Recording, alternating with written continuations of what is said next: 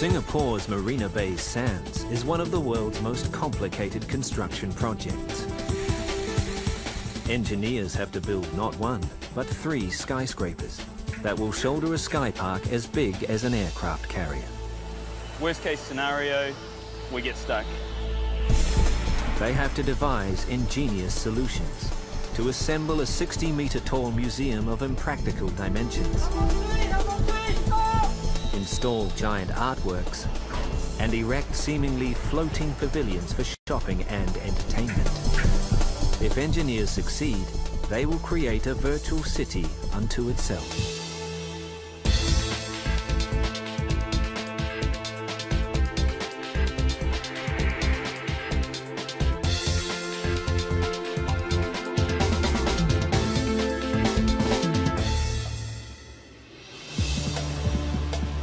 Singapore, the Southeast Asian country, is smaller than New York City. The lack of space forces it to build its largest leisure and entertainment hub to date on a small tract of reclaimed waterfront land.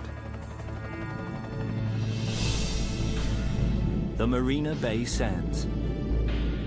It's not one megastructure, but many. Serious challenges lie in the array of buildings that form the unique complex. 3 57-story hotel towers slope at such great angles, they're in danger of buckling under their own weight. An even bigger problem is the hotel's roof. A 340-meter sky park spans its length, containing gardens, outdoor pools, and the world's largest cantilevered observation deck. But how do you build something as big as an aircraft carrier, 200 meters in the air? In the hotel's atrium, mammoth works of art have to be somehow incorporated into the architecture. Its challenging centerpiece, a 15-ton mass of steel by a renegade artist from Britain. A 60-meter tall art science museum is designed for maximum visual impact. It will be to Singapore what the Opera House is to Sydney. Only one problem. It seems too impractical to construct. And a set of dramatic glass-encased pavilions, while themselves pose little challenge, have to be built in water. The man behind the Marina Bay project understands the risks, but he believes that anything short of astounding will fail. Sheldon Adelson, one of the world's richest men and CEO of Las Vegas Sands Corporation. What we hope to accomplish is to change the face of Singapore tourism. So we expect a very successful development. That is by far the largest and most expensive single project we've ever undertaken. It'll cost about 5 to 5.5 billion US dollars. It's a lot of money. Now, I know $1 billion doesn't buy what it used to, but by any measurement, it's a lot of money today. Adelson believes his huge investment is safe in the hands of Moshe Safdie, a world-renowned architect.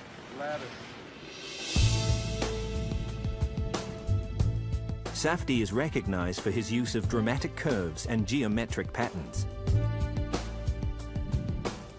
The Marina Bay complex will be his largest and most difficult project yet. I think that architecture has to be timeless. Therefore, what it espouses, what it provides, needs to be something that has a long life. What's unique about Marina Bay is all the pieces coming together. You can't think about it as individual buildings. You've got to think about it as a piece of city. It's much more a symphony than it is a sonata. On the ground, engineers are more concerned about the reality of building Safdie's vision. This is the North Retail section area. 30-year veteran John Downs is in charge of overseeing the entire project. The design is very, very diverse, and each component of the project is totally different from the others. For a project of this size, you'd expect with the planning, with the design, with the construction, you'd be expecting somewhere between 6 to 7 years. Here is basically a 3-year turnaround.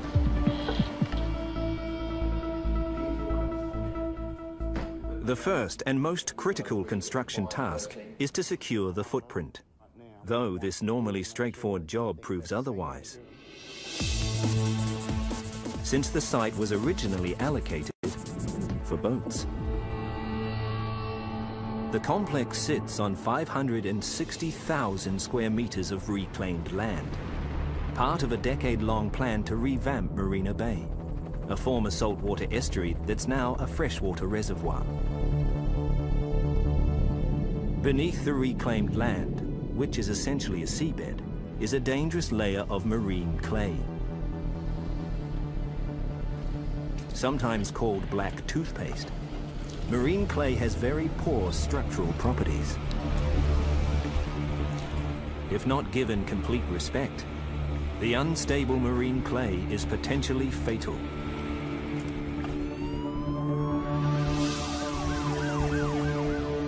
In 2004, Singaporeans discovered the lethal consequences firsthand. A routine excavation in an underground tunnel for the mass rapid transit network causes a collapse, creating a gaping hole in the nickel highway, killing 4 workers. The ground conditions in which they were building the nickel highway were not dissimilar to those in which we are encountering here.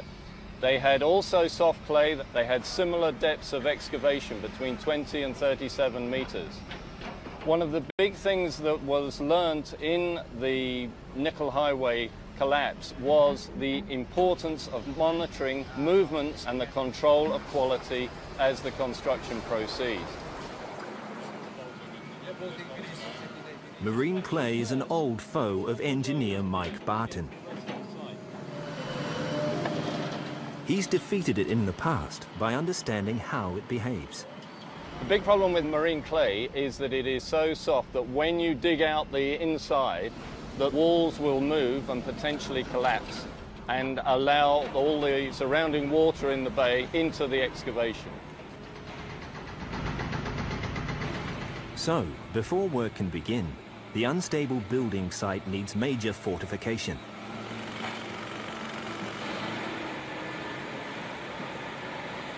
To combat marine clay, engineers decide to build giant concrete walls to create stabilizing perimeters for the larger buildings, known as diaphragm walls. Up to 1.5 meters thick, diaphragm walls are steel-reinforced concrete sections, pounded 50 meters into the ground. They form watertight enclosures for men and machines to work round the clock. In just 1 year, over 4,000 meters of diaphragm walls help produce a rock-solid foundation.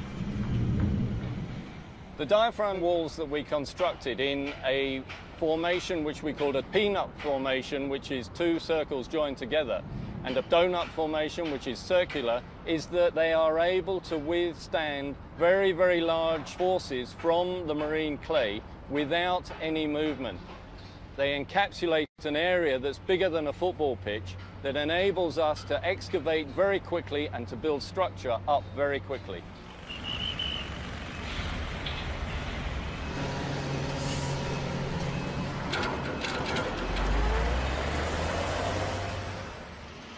Securing the footprint of the Marina Bay project has already taken a year out of John Downes' schedule.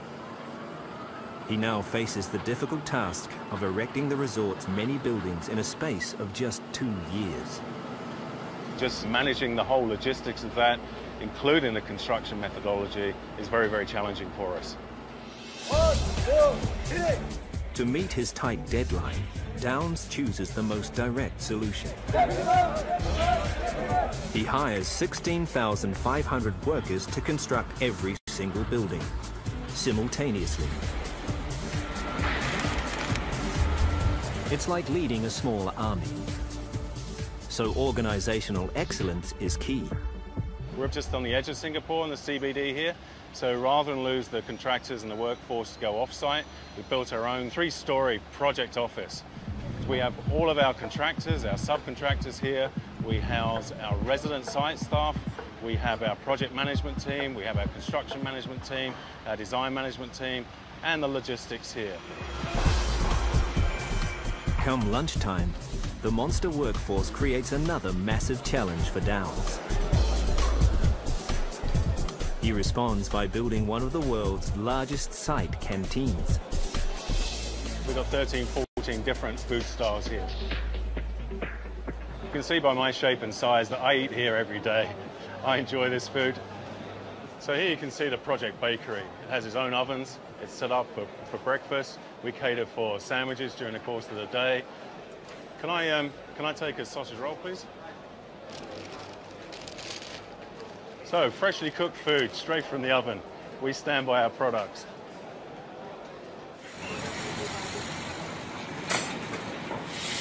The tight schedule also creates problems at the hotel towers, where engineers are already struggling with a congested site. The important thing to do is to make sure that they come in and deliver the goods straight away and then get out again. We don't want too many vehicles on site at the same time.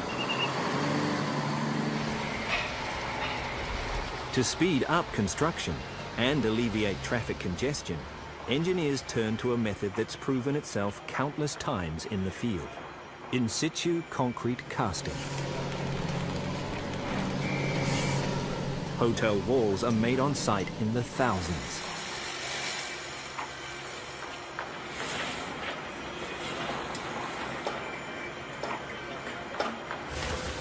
And workers laying the floors are so proficient, they produce 1 floor per 4-day cycle. It's an impressive display for a conventional solution. But the structure they're attempting is anything but conventional. The key challenge of building the hotel towers is its unusual design. Unlike other skyscrapers, part of the towers slope at incredible inclines. Like a set of collapsing dominoes, the towers could buckle under their own weight if a practical building solution is not found. It's a major concern for engineer Craig Glover. I've been in the industry for 25 years, done a wide range of projects in many different countries, but nothing compares to this whatsoever. There was nothing we could take reference from across the street, on the next high-rise, or across town. This is a new frontier.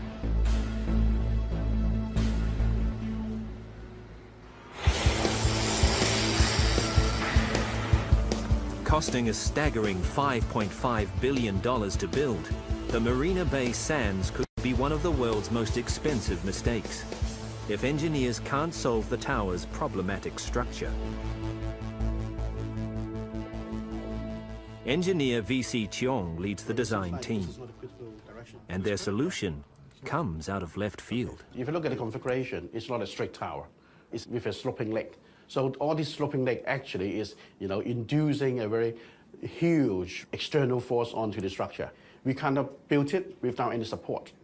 So we actually formulate a solution to prop up the sloping edge. Using a technique they've never employed before, engineers build large temporary struts made of strong structural steel. They prop up the sloping towers as they rise. Like a suspension bridge, high tensile steel tendons, also known as tension cables, give an added layer of support inside the walls.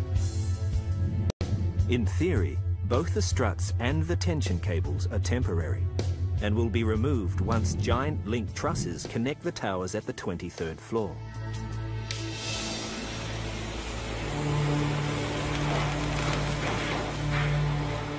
The sheer weight in concrete is enough to topple the towers at level 8 if the engineer's calculations are wrong. To reduce the chances of failure, Glover and his team make a radical decision. Instead of removing the temporary tension cables in the tower walls, they make them permanent supports. I feel good it's in there because it's added strength, it's added support. We have a twined network here of high-strength steel, and what we do is we bundle these up so they form a cord with multiple strands inside this conduit. We place this conduit inside the walls prior to casting the concrete. So what we then do is once the concrete is cast, we anchor one end into the concrete. So we then put a very high-strength pneumatic jack onto the collar and one by one pull these strands through and tension them up. What that does is basically pull the building back and hold it in place. If these cables were to suddenly break or if they weren't in place, we wouldn't be able to control the self-weight as we build more and more of the building up. So it's a very important part of the actual engineering of the solution to hold the building in place until we can connect it. Despite the team's quick thinking, the true test of their engineering decisions will only happen once the main support struts are removed and the massive link trusses installed. Link trusses are huge reinforced steel brackets that bind the towers at the 23rd floor.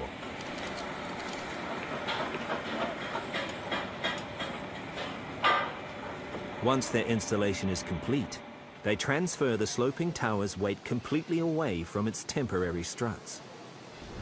Once we're satisfied that we don't have any stability issues, then we can bring the large hydraulic cranes in and member by member start to dismantle the struts. We've got a lot of time pressure, so we've just got to make sure that these things keep moving. It's done its job holding up the building, now it's holding up the job.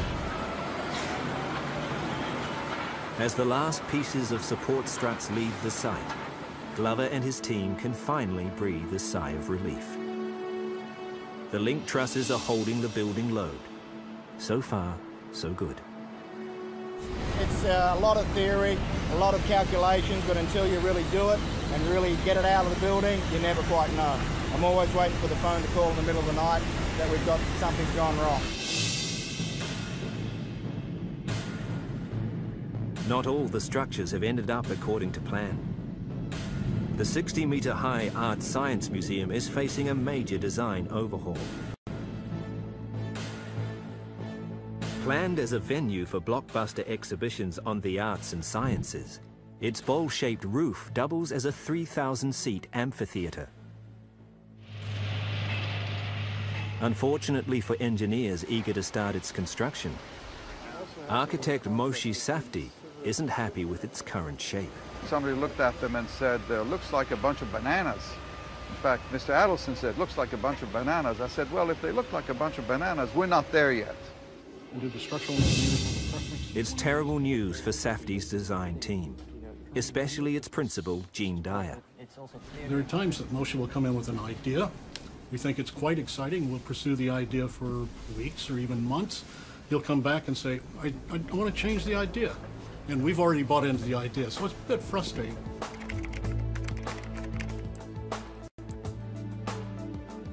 To rework the unique geometry and dimensions of the Art Science Museum, Dyer and his team turned to advanced 3D modeling programs.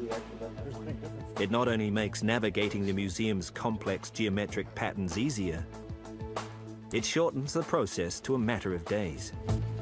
The model is dynamic and it can be moved by just changing one or two elements. Moshe could experiment. He could make rapid judgments in a very short period of time about which way he wanted to take the project. This is a process that was impossible to do 10 years ago. Without the computer, this would take years and years and years. Nautilus form effectively became... To rationalize the new look into a buildable structure, architect David Robbins splits the museum into spheroid segments. We began to look at using different spheroids to define the different upper and lower surfaces of this building. That gave us a very rational way of describing the plan form to our clients. After months of refining the design, Safdie is finally happy with the result. The mathematical precision that we gave them made them even more beautiful.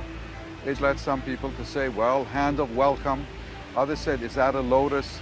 And the more ambiguous the associations, the closer I thought we were getting to our target. Because I think the least exciting buildings are those which have overt symbolic associations. Armed with the new design, engineers begin work on the museum's 60-meter-high superstructure. A staggering 5,600 steel elements, weighing some 5,200 tons, are prefabricated to exact specifications.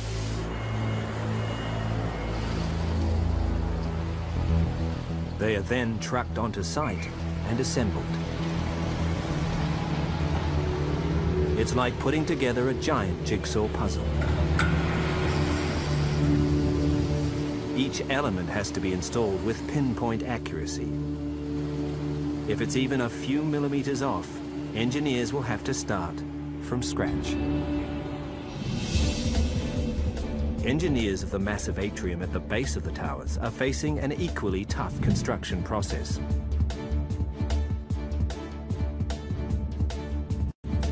Safdie has come up with a challenging design. He wants to inject art into the atrium's architecture, so that visitors will feel like they're walking through a grand Gothic cathedral. In medieval times, if you think of a Gothic cathedral, there's the architecture, there's the stained glass windows, there's the sculptures on the pinnacles. You cannot draw a line and say art and architecture. Art and architecture are one, they're singular experiences. And I think what we try to do here is come back to this integrative mode. To create the centerpiece of his vision for the atrium, Safdie commissions renowned British sculptor Antony Gormley. Famous for his unusual approach to art, Gormley is the brains behind the Angel of the North sculpture in northern England. What he's about to attempt is proving to be more of a construction challenge than an artistic one. A cloud-like sculpture some 40 meters long, made up of 15 tons of high-grade stainless steel, hung 12 stories above the atrium.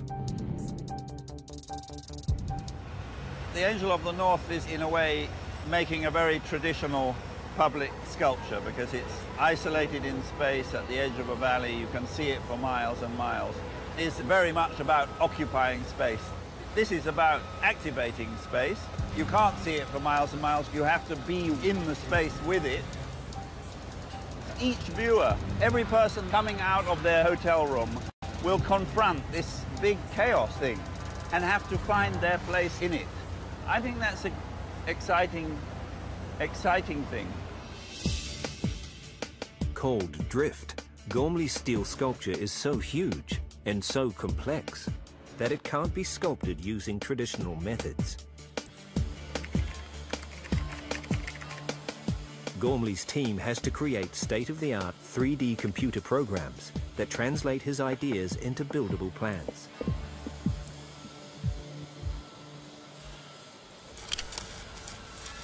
But just as they're about to begin construction, a bombshell drops. September 2008, a global financial crisis wreaks havoc on markets.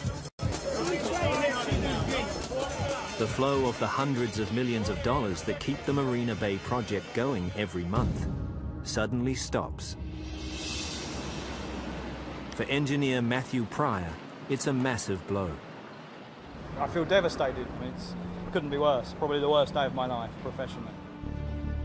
There's no more money coming through. So unless we put some funding in place or there's something, we're going to have to shut the jobs down. There's a tough decision to be made, and we don't know what we're going to do just at this point in time.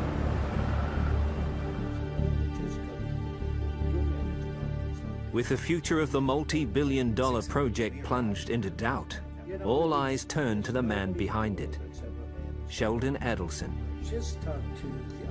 The next move of one of the world's richest men will determine the fate of the mega construction site.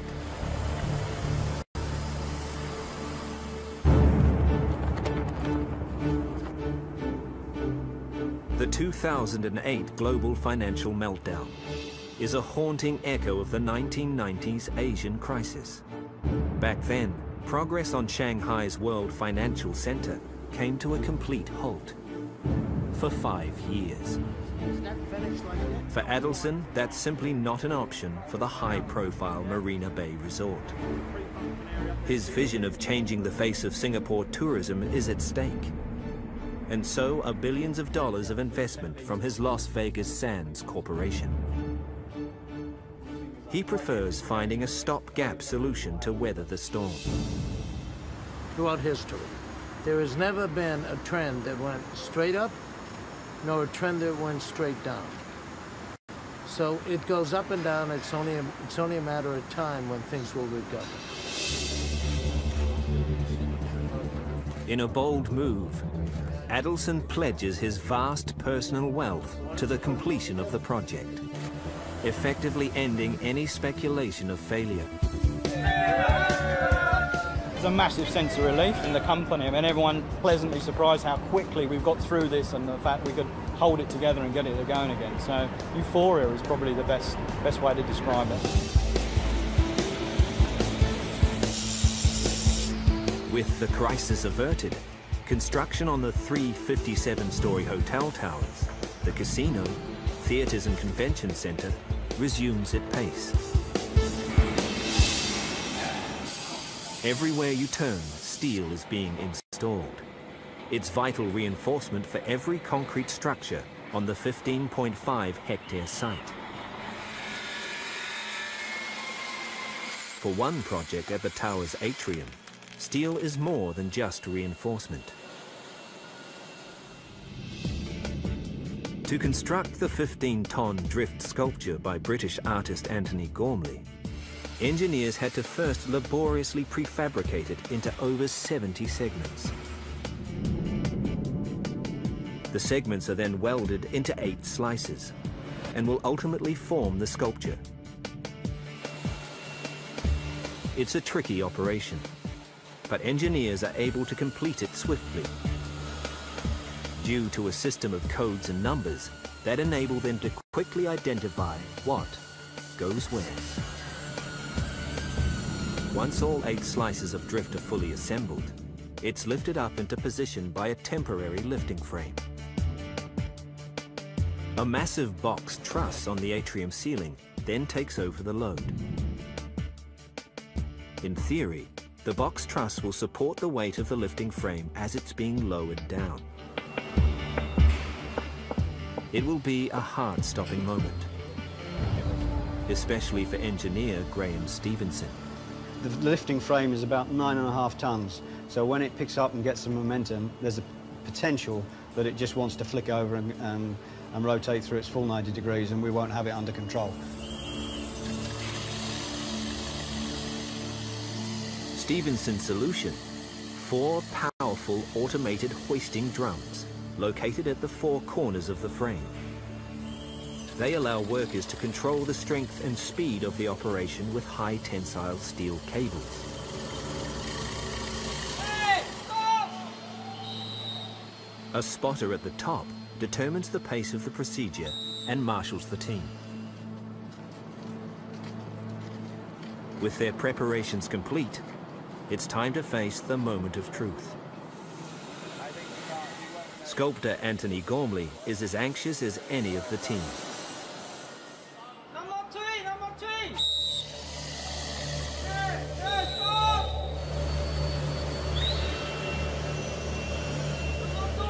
Number 2! The entire operation is estimated to take up to 10 hours to complete. As soon as the frame is in motion, there's no turning back. Midway through the lift, Stevenson receives reports of a potential problem. Stop! 22 story, number 7 temporary cable, scaffolding touching the cable. Why you got the temporary cable touching to the transverse? Yeah, but is it just the end of a tube? Yeah. So you can just cut the tube? Yeah.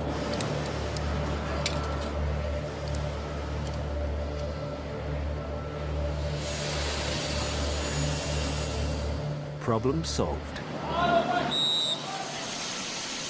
But what was previously an estimated 10-hour procedure now turns out to be a 24-hour marathon lift.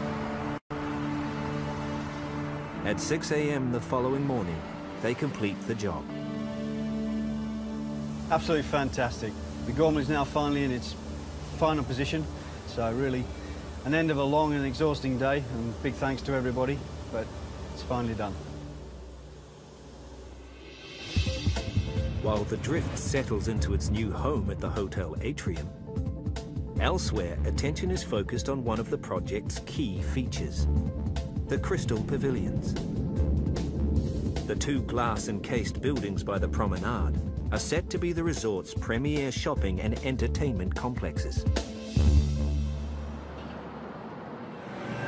But before engineers can make them a reality, they have to secure their footprint. And already a major obstacle threatens to sink their objective. The crystal pavilions are situated within the confines of Marina Bay. So to found it, engineers have to find a way to build in 6 meters of water. The responsibility of tackling the problem falls on the shoulders of engineer Kurt Vella. I'm from Sydney. The underlying foundation in Sydney is sandstone, it's rock. All you need to do is just dust off the surface and you can build skyscrapers on it. Here it's very different. All the structures have to be heavily founded.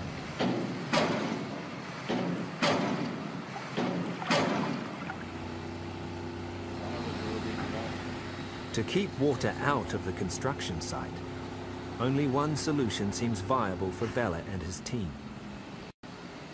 A waterproof steel structure called a cofferdam.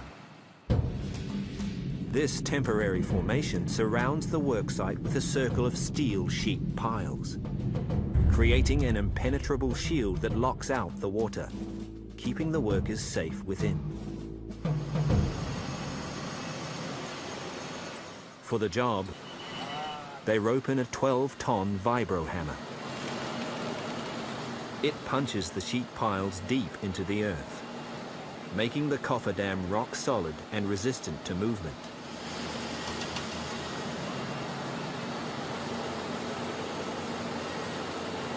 With the cofferdam secured, engineers deploy powerful diesel pumps and run them 24 hours a day, ejecting any water that remains within the walls.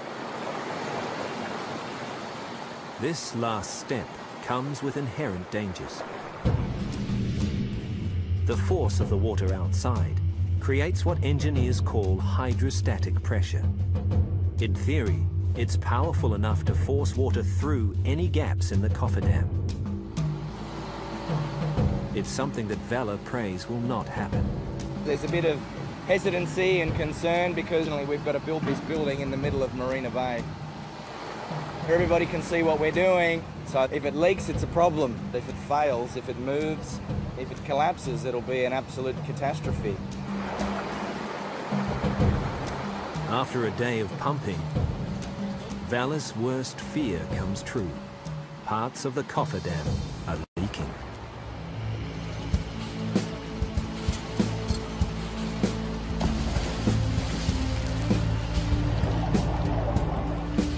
To rectify the problem, Vella orders a team of 8 divers into the water on 10-hour shifts. Their mission? Find out where the water is being forced in and plug them shut with epoxy resin. Anson Lee is an 8-year diving veteran. The toughest part of my job is the environment. The visibility is poor here. It is totally zero, I cannot see anything here below. I solve that by feel the suction and then feel out the thing. You have to overcome all the fear that I can't see under the water, but okay lah. I feel proud to be one of this team to build this thing out. After 2 weeks of hard work by divers and the pump crew, the job is finally complete. Kurt Vella can also breathe easy. Every job is different, every job has its challenges. You plan and prepare, you try and identify your risks in advance, and you try and come up with contingency plans. And that's what's really enjoyable from my perspective. That's what gets me out of bed in the morning.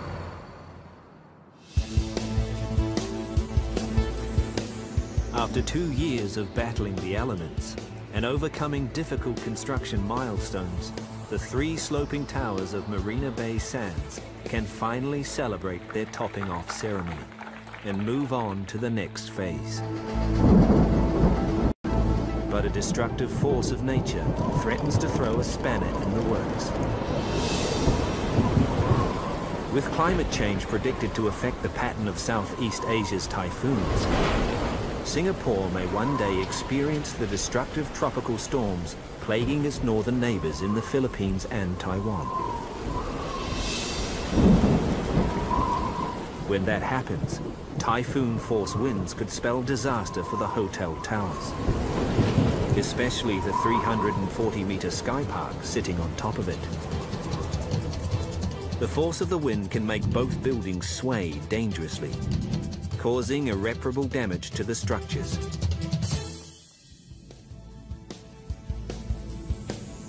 The Sky Park, offering 360-degree views of Singapore. The visionary design will have enough surface area to park 4.5 Airbus A380s. But when architect Moshe Safdie first mooted it, it stemmed from a purely functional need. Luxury hotels, as we think of them, always have lots of open space around them, gardens, at least in the kind of tradition. But we didn't have much space left. And at that point, I figured, well, if we cut out of an extrusion of foam the kind of slab that goes over those 3 towers, and we placed it there, and we said, what do we have here? My God, that's some park. And so that's where the idea was born. That's what makes us a resort. This is not a critical direction. Safdie's revolutionary idea scores points for ingenuity, but it clearly isn't what nature intended. Typhoon-force winds threaten to rock the towers and its sky park, causing unimaginable damage. If engineers are to make the building a reality, they'll need a rock-solid solution. Still got to do all this cladding. Engineer Tony McKee has little time to make things happen. At the moment, we're running a couple of weeks behind what we'd originally planned. We're not entirely happy about it, but at the end of the day, we've got to do this safe and we've got to do it properly. You're safe close to the... To fight the enemy, McKee knows he has to first understand the enemy. He hires leading US wind engineers CPP to carry out extensive testing on the towers and Sky Park. Their mission? Find out how Singapore's potential wind forces affect the buildings.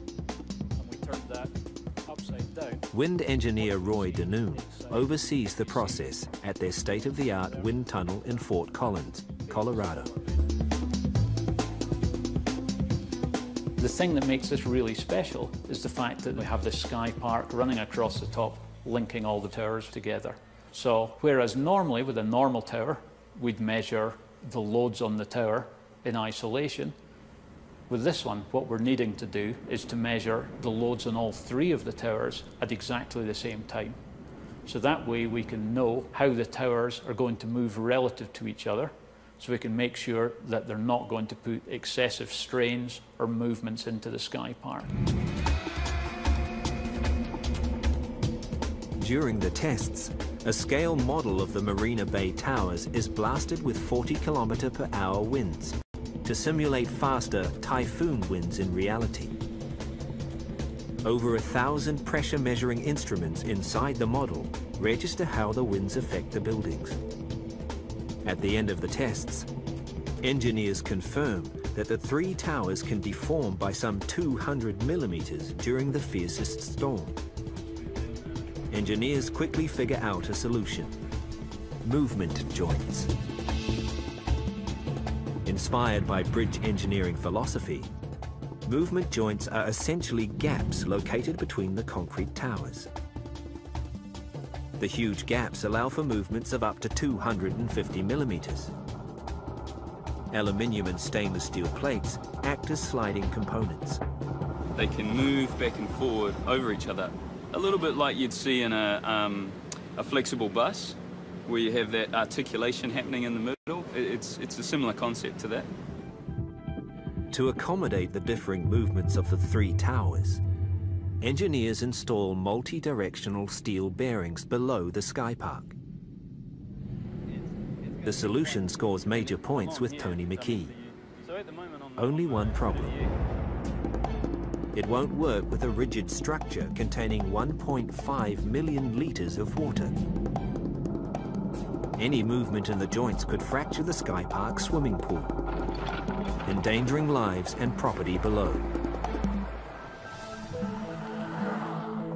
With the help of US pool builders Natare, McKee quickly develops a solution, but it's completely unproven. A secondary system of movement joints built into the pool itself. The plan: to split the pool into 3 smaller 50-meter units. Steel top hats then conceal the gaps. Huge basins catch any runoff pushed up by the moving pools. McKee knows he only has one chance at making this work. So he commissions a trial by water. What we've got here is the side of the swimming pool, which replicates the movement that we're going to get between the towers. And what the Natari guys have come up with here is a simple track system which can be pushed back and forward by a forklift, and that replicates the full range of motion that we have on the swimming pools, which can be 0 to 250 millimeters either way.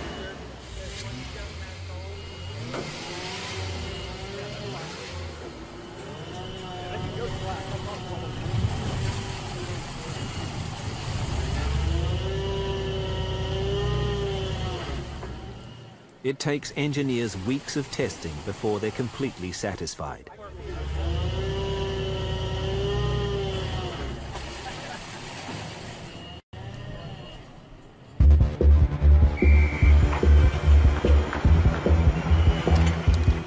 Armed with the final results, McKee can now safely begin construction of the Sky Park.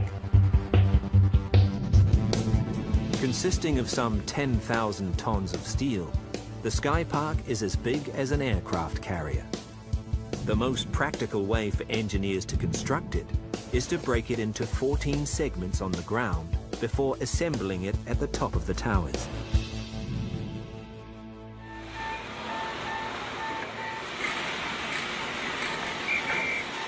There's no room for miscalculation at 200 meters in the air. Each segment is carefully prefabricated and tested by steel specialists Yongnan, and then trucked to the site independently.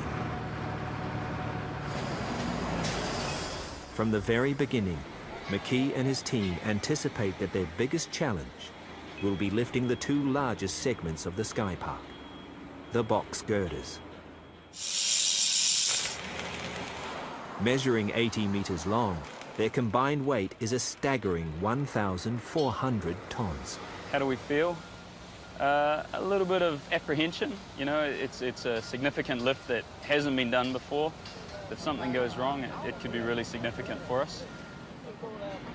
To reduce risks, McKee turns once again to proven bridge building technology. In a process known as strand jacking, giant temporary lifting gantries made of strong structural steel will use powerful hydraulic jacks to lift the box girders up to the top of the towers before sliding them into place. It will be the longest and largest lift of its kind in the world, and McKee needs the best in the business. He puts a pioneer in the field in charge. Swiss-French company VSL.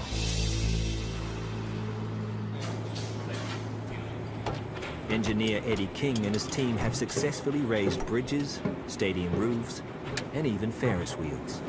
The toughest work of my work is to have to plan it everything very precisely, because everything to set up in millimeters. So we have to lift up and slide it in and position it in 5 or 10 millimeter accuracies. We don't do properly or don't do safely here. What's the biggest hazard is the thing can fall down to the ground. Other factors further complicate the lifting process. Due to an increasingly tight schedule, the team is forced to conduct the lift during Singapore's annual monsoon season. It's almost impossible to predict when a tropical storm will hit. When it does, the accompanying lightning strikes can endanger lives. And because the whole operation takes place meters from a jam-packed highway, curious onlookers will be able to see any mistakes the engineers make. It's a potential public relations nightmare. Worst case scenario, we get stuck. And then we've got to figure out how to release it, how to continue lifting, because basically once we get going, we keep going. Okay, now I stop now.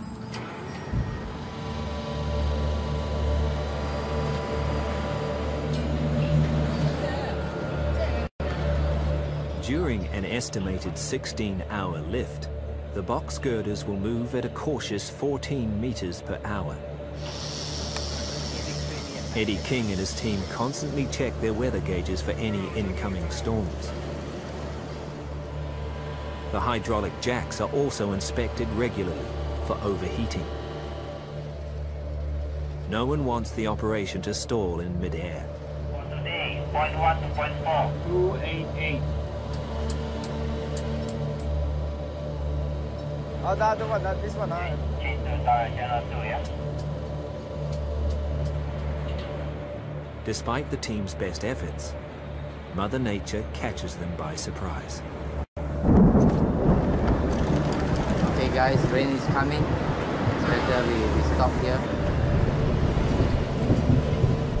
An approaching downpour threatens to grow into a lightning storm.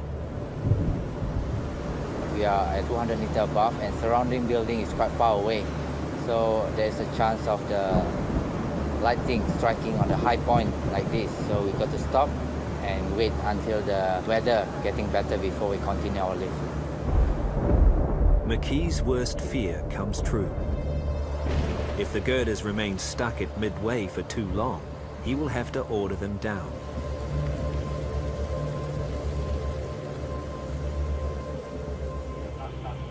Okay. After a tense 3 hours, the lightning threat passes, and the operation cranks back to life. By the time the box girders slide into position, it's past midnight. Everything went quite smooth today, so we hope tomorrow we can do the same, smoothly bring it in and road transfer to the permanent position. With the lessons learned from the box girder lift, the rest of the segments go up smoothly. As the final piece rises into place, Singapore is already marveling at the team effort behind one of the world's most ambitious building projects.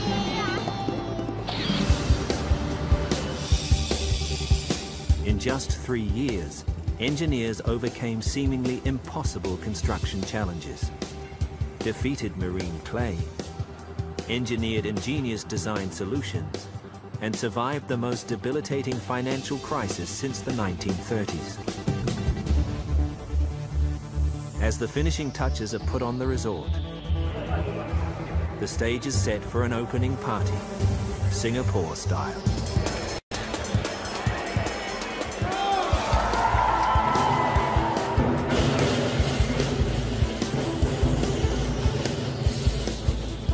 Those involved reflect on the project that has already far surpassed their expectation. It's a bit kind of overwhelming, you know. I'm in the process of disconnecting the umbilical cord. It's not easy for an architect. This type of project probably only comes around every 25 years or so. So it's been a lot of hard work, extremely challenging. I really can't imagine, I couldn't list the number of challenges we've overcome along the way to get to today. Everybody is saying this is kind of a miracle, you know, never seen anything like it. And it's rewarding, it's nice. The Marina Bay Sands, Singapore. Proof that with visionary design and engineering know-how, Megastructures can still defy the odds and fulfill the wildest dreams.